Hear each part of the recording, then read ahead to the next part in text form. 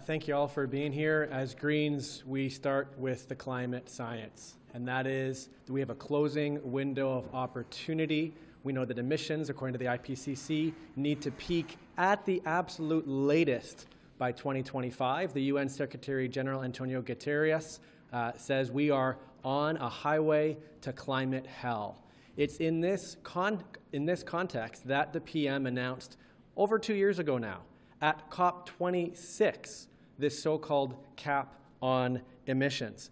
Today, we learn what 2,000 meetings with big oil will get you. First of all, it'll get you a framework in place of actual regulations.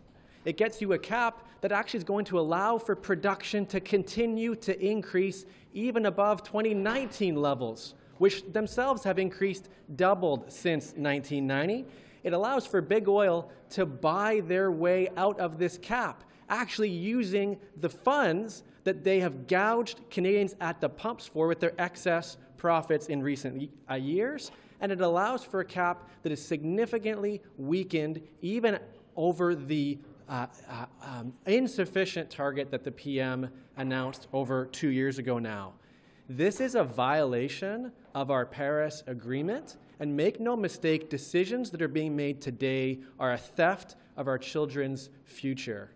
This cap is a win for oil and gas lobbyists. As Greens, we will continue to call for what is required, which is an immediate and urgent transition to renewables, an end to all new fossil fuel infrastructure, an end to subsidies to big oil, using those very funds to support Canadians struggling with affordability and support them to take action on climate, for example, by replenishing the Greener Homes grants, a critical program that is necessary to help incentivize Canadians to take meaningful, urgent climate action.